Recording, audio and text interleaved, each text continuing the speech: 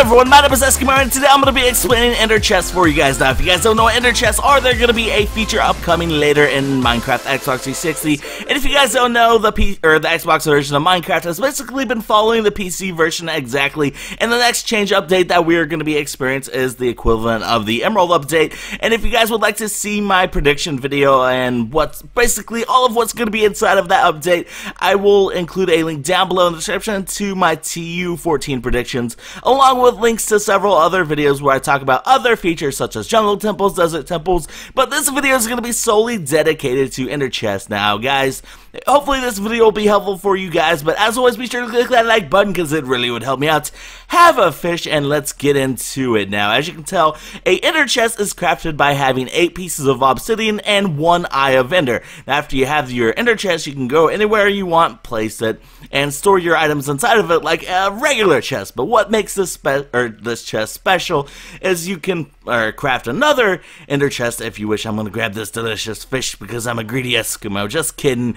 But yeah, you can actually access that fish no matter, or whatever you place inside of that chest, no matter where you place the other ender chests, and you can have as many ender chests as you want, place them throughout the world. It doesn't matter the distance, so you can have it on the very northern part of the map and the very southern tip of the map, and no matter what, you can access your stuff inside of it. But on top of that, no one else but you can access them. So say if I place it right in, or my fish inside of here, my delicious fish inside of here, you guys, you scumbag Eskuhbros, no, I'm just kidding, nobody else but you can access it. So it's definitely a really awesome feature that we're going to be getting. But on top of that, say if both of those chests are destroyed somehow by somebody else, because other people can destroy them, but if other people were to destroy them, you're like, oh no, I lost all of my fish, Eskimo, what do I do? But have no fear, because if you make yet another ender chest and place it down,